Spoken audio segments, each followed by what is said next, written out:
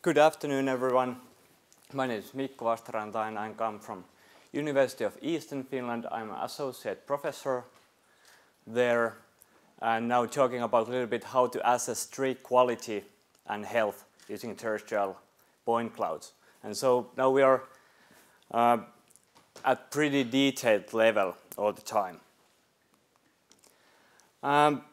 Why I'm talking with this kind of topic? Maybe the reason is that during the last 10 years I have been working mainly with Juha Hyppä from Finnish Geodetic Institute or Finnish Geospatial Research Institute nowadays, and with Markus Holopainen from University of Helsinki. And during the last 5 years, we have also had this kind of Center of Excellence in laser scanning research. And I would call these guys here as my scientific family. At University of Eastern Finland, I have a small research group, 2 postdocs and 1 PhD student. And then I have also a PhD student working at the University of Helsinki and also 1 actually in Natural Resources Canada. Joanne is actually cooperating with FP Innovations quite a lot with these laser scanning topics as well. But I just wanted to show you these because by no means I am not doing everything by myself. And then to the real topic of my talk. So I think it's always good to start with the basics when we are talking about forest mensuration science. We are always working, we have to do sampling, we have to do measurements, and we have to do some modeling. And we are always playing with the scales, and it's important to understand the scales. Quite often we are measuring single trees, then we are aggregating sample plot level information, and then to really make some operationally important or scientifically interesting large-scale results or applications, we quite often have to do some upscaling. And remote sensing is, of course, a good tool for that. And actually, all of these measurements, sampling, and modeling are present at all scales. And it's good to realize this path from the detailed tree-level measurements to the global applications. So, what is happening at the moment? I would say that the new technology is changing the ratios between measurement, sampling, and modeling. We can measure more. We can measure instead of sampling. We can measure instead of modeling. We can also model, do new kind of models because we have so much more detailed measurements. And because we are playing with the scales all the time, we can actually also start to do sampling at totally new levels. Like for just an example, we cannot measure all the leaves or needles in one tree, but maybe we can use sampling to get that information.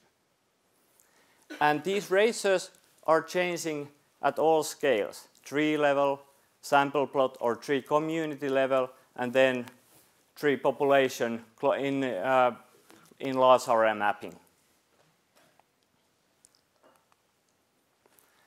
So if we really want to understand how forests and trees are functioning, actually quite many important attributes are somehow linked to the tree quality and health.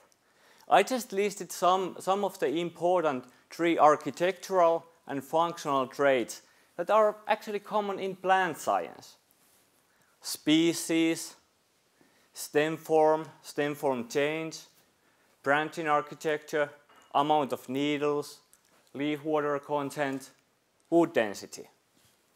These are important from ecological perspective and really common in other fields of research than in forestry. But then, if I compare these to what kind of information needs we have in forest-based bioeconomy, we need to have information from species, stem form. Pretty much we have the same list.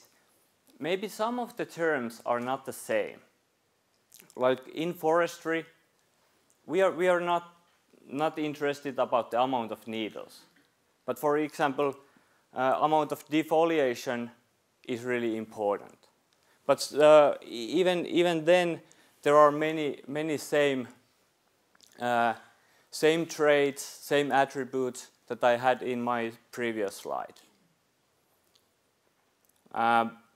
And for example, there is also like we are interested about the growth, as tree health and quality are strongly linked. Like for example, if we can monitor growth, it can tell us that the tree forest is growing fast and health has a good health status. But then, like if it's not growing, maybe there is some damaging agents or like snow damages or wind damages, and even the height of the trees has been dropped. And quite often in bioeconomy, we have to upscale from branch to tree level and from tree level to larger levels, and then from that going beyond. So when we have been investigating these tree health and quality indicators, what has been our main technology? I would say that during the last, or in our recent studies, we have been mainly using multitemporal and multispectral laser scanning. And I would say that this is at the moment at least one of the best technologies to really improve the ecological understanding. Because we can get so detailed measurements from the single trees. We know that the coverage that we can obtain by using these kind of devices, it is limited. But most probably, like because of that, we are also working with the other data acquisition platforms, upscaling techniques and data fusion, that we know the path and we acknowledge the path from the tree level to stand level and larger applications.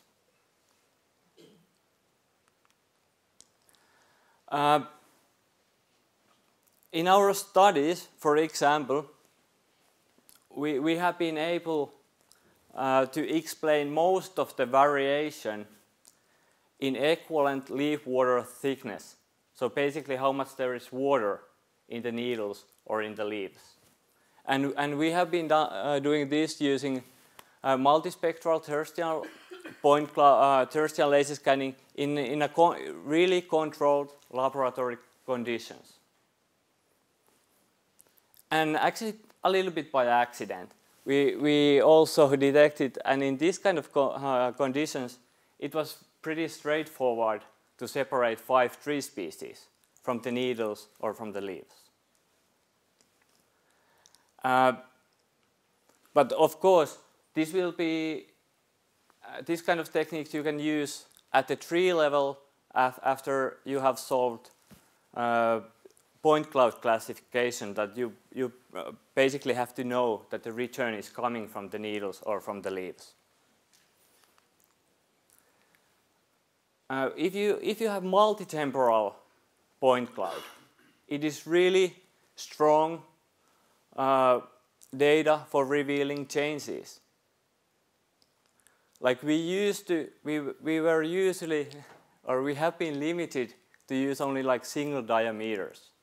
But now, if we have multitemporal point cloud, we can actually monitor how the stem form is changing. And that is, of course, linked to the quality of the tree. From forestry point of view, we have been able to characterize most a valuable part of the stem in detail, detecting single branches, distances between the branches, and the angle of the branches. From ecological point of view, we still have lots of work to do. When we are going closer to the treetop, we cannot detect all of the branches, and it is getting complicated. Maybe in that we have to use some sampling and modeling in our future studies. Just one example from one of our new projects, where we are using all of this new information to really understand what is happening in the forest. I would say that already we have quite good knowledge base how trees are growing and what kind of what are stand dynamics. But by building on all the existing knowledge and this new information that we are able to obtain, I think that we can learn so much more from stand dynamics by using this information as a starting point in this project. To conclude, so I would say that from forest, going back to the information needs in forest bioeconomy, I would say that the technology is already there for measuring many interesting attributes related to tree health and tree quality. But then we have to start to think about how to combine sampling, measurements, and modeling in some of the key applications in forest-based bioeconomy. By that, we can, or I would say that researchers cannot do that by themselves. And that needs a collaboration with the companies and organizations who are interested and see the possibilities for added values. Because from scientific point of view, I think there are so many interesting research questions that can be answered with this new data sources and technology that the researchers will be just busy with those things if companies or you are not pushing us to also create those profitable applications for you. Thank you. So, where do you think are the lowest hanging fruits for economical commercial operations? Lowest hanging fruits. The cases where you can definitely see that we can easily make economically sound solutions. Good question. I luckily, as a researcher, I don't have to have an exact answer. But in general, I would say that during the next 4 or 5 years, we are starting to use more and more individual tree-based techniques in some of the stands. We have to get rid of the idea that we have to have good quality we have to have techniques that is capable of measuring every single tree in Finnish forest. That it's not going to happen within the next 10 years. But most probably, as we make that shift, that we learn to use, let's say, typical area-based information and tree-level information side by side in stands close to clear cutting or final cutting. That is the path to really also get the value from single tree information to improve forest operations and then bring something new from these really new ideas from a sample plot level, let's say.